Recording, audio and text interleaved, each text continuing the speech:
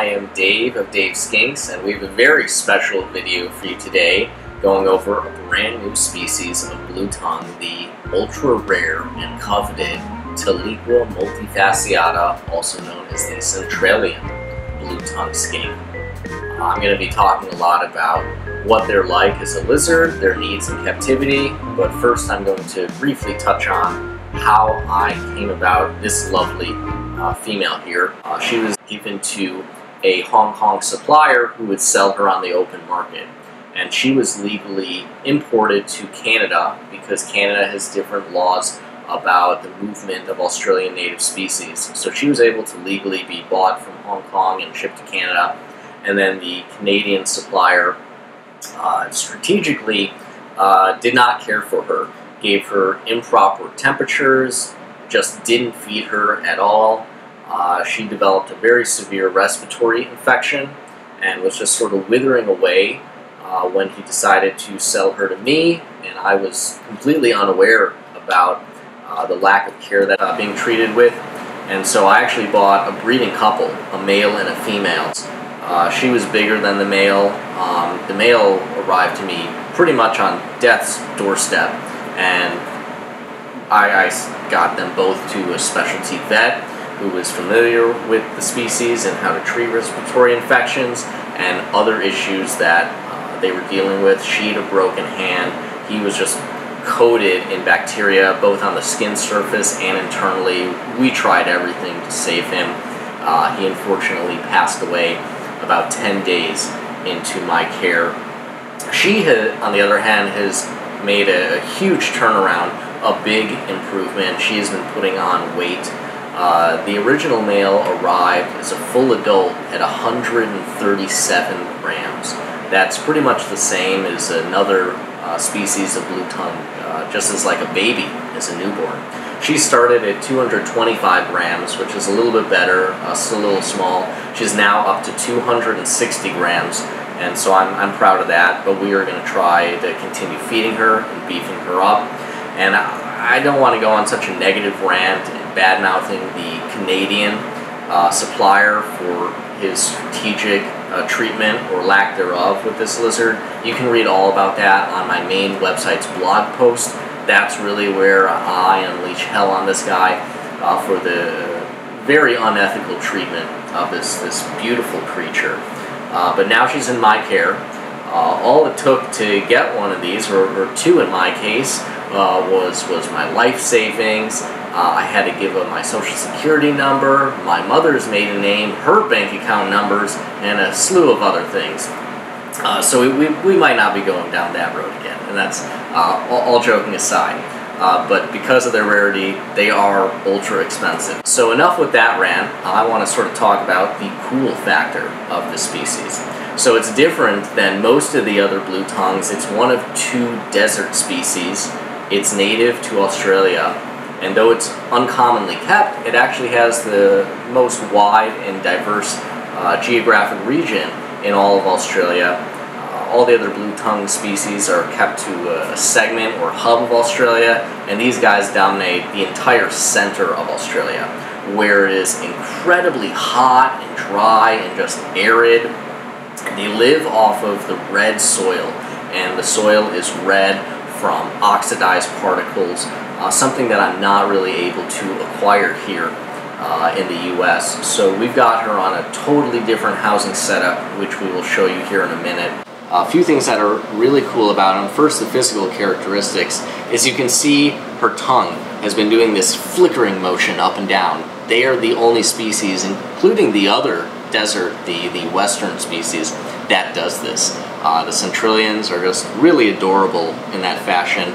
They have these dark black side bands, which is used to sort of deflect the bright sun that is coming down on them. And because they live in the center of Australia, that's a bit more rocky and sandy. They're not much burrowers. They like to hide in the bush and in grasses, and so we have her enclosure set up to mimic that, which is again very different than what we do with the other species of blue tongue we keep here. They are known for having a continuation of these dark bandings on the tops of their front arms, while they have stripes on the back of their arms. Their bodies are often a lot more red. She's got some good red tones, but they can be like real solid red with almost like a golden head. They also feature this crest right here in the center. That's something indicative of all of them. Just sort of help identify if you have a true Centralian or maybe a hybrid or something else. That's one thing that's also indicative of this species alone. When I realized I was getting these blue tongues, the very first thing I did was hit up Joe Ball. He is a Brit living in Australia. He is the absolute biggest and best blue tongue breeder and keeper, I think, on the planet. Maybe that opinion is a little subjective, but I'm not afraid to boast about him. So the first thing I did is I hit him up, and he goes, "Mate, I don't keep them. I barely know anyone who keeps them. They are a challenging lizard to keep and breed successfully." But he was able to hook me up with one person. That guy's name is Scott Ryan out of Australia. He then connected me with Kenneth Anberg, who's over in Europe, who's breeding these. And I was able to also connect with Robert Walters, who is a U.S. breeder. He does not keep Centralians, but he was able to lend me this book right here. It's probably the absolute best book for any blue tongue keeper or enthusiast to have. So I really want to thank all three of those guys for helping provide the knowledge that allows me to care for this lizard better in captivity. So like I said, they're a desert species. They like it crazy dry and hot. So she has a basking temperature that'll range anywhere from 110 to 140 degrees, and she is no cool side. Ambient temperature is real key to their happiness in captivity. So she's got heat pads on both the hot and the cool side. When I say cool, I mean we're talking about 90 degrees here, Fahrenheit. And that's the way she likes it. In the evening, when all the lights go down, it's okay to drop her to room temperature, which is about 70 to 74 degrees Fahrenheit here. But I still keep the heat pads going because she needs a little bit more heat at all times. Because they like it so hot, dry, and arid, they really don't interact with water all that much. They certainly drink water, but not like any other blue tongue, certainly not like the Indonesians that need closer to 100% humidity.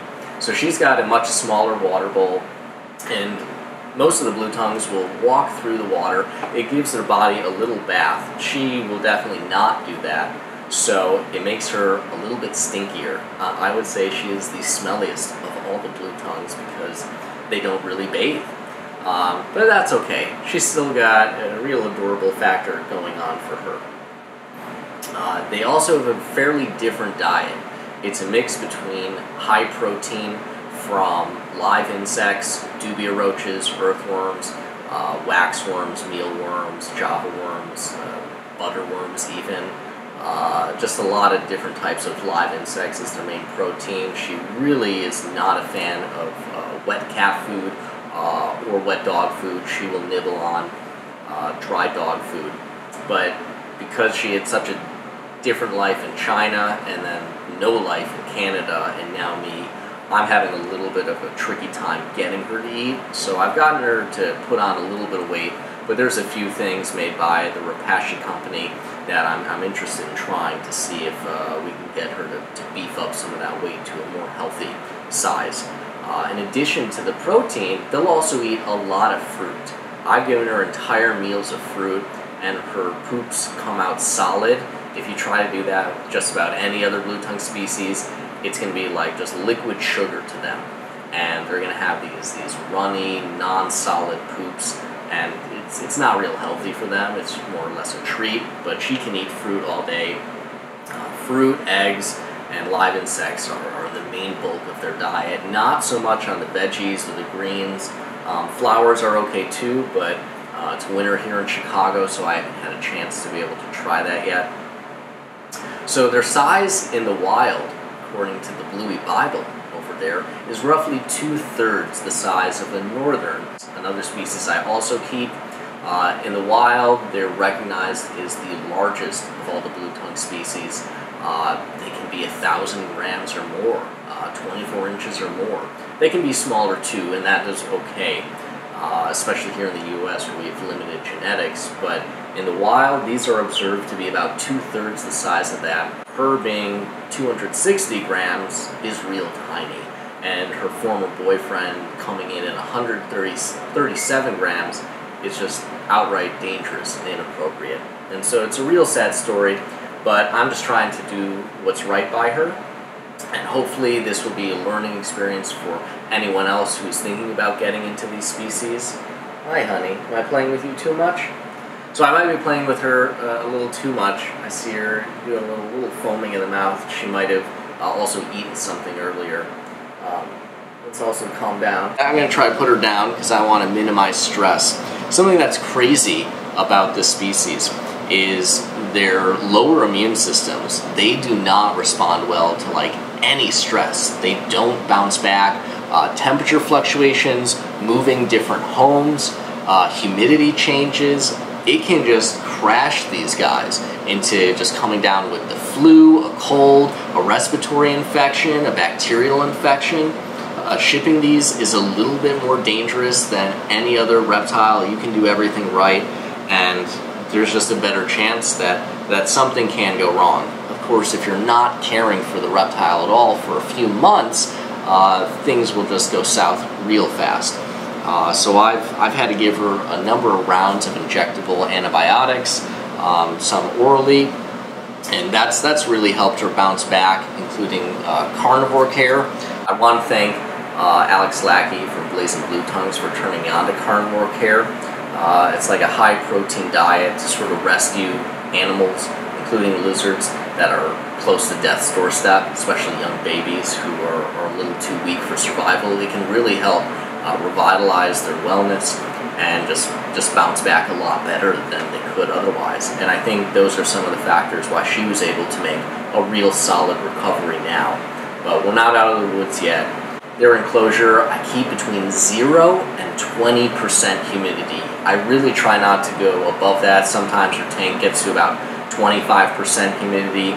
If you're somebody who's trying to keep these closer to about 40% humidity, which is still potentially in the okay range, it can cause a new respiratory infection. So you gotta just increase the heat and increase the dryness, and their body will self-correct from that type of infection. But should it be prolonged, going on months or even years, it's really debilitating and a lot trickier for them to make a comeback from. So I think I've done a good job of sort of highlighting the species and how I came about her. So let's take a look inside the enclosure and see what I have going on.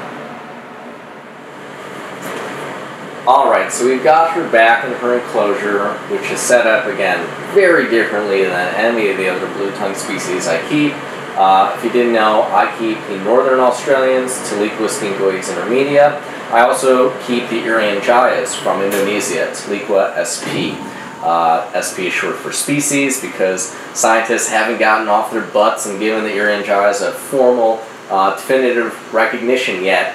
But again, we're just going to focus on the Tiliqua Multifasciata, or Centralian Blue Tongue Skink from Australia. So in the wild, she is used to being on this red earth, this sort of rocky sand, oxidized substrate, which she will not burrow in. She'll dig a little bit, but she'll mostly hide.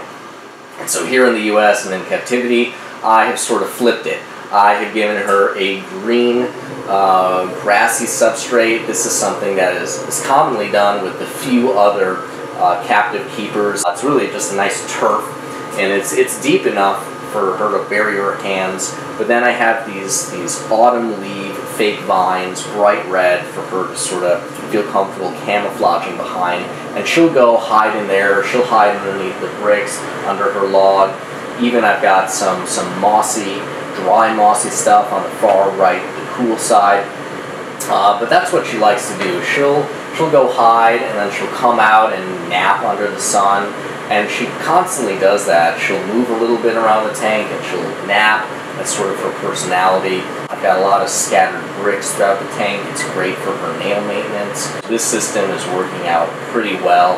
She's got a rather small water bowl compared to the others, because like I said, we want to keep the humidity real low, between 0 and 20%. The lights I'm using are a 100-watt Zoom-Ed mercury vapor bulb.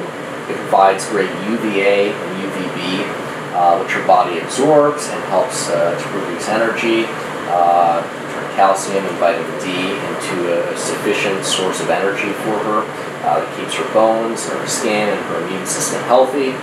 She's in a 45-inch by 24-inch enclosure, so almost a 75-gallon. She's got roughly 1,000 square inches of floor space, and that's pretty good for her. She can live together with other Centralian blue tongue, but my whole plan is to try to breed these, produce more captive bred Centralian blue tongue skinks into this world, should I be fortunate enough to get my hands on another male. But during breeding time, or when the female is pregnant, you want to separate them. There needs to be a very light rumination cycle. With her, it's a very, very gradual change. I'll lower temperatures over several months, keep them low for only a few weeks, and take a few more months to bring the temperatures back up to her hot summer cycle. And that's what's going to take to get them to breed. Ambient temperature is huge, so as I had said earlier, we have underbelly heat maps on both the hot and the cool side, different areas from the light on the hot side, because that's what her species likes, just really hot, arid, and dry, and we're able to accomplish everything she needs here. And I feel real proud of that, and if anyone is more experienced in the species than I am, I would love to connect with you so I can learn more about them, and if you have any questions, I want to hear from you. Thanks for checking out my video.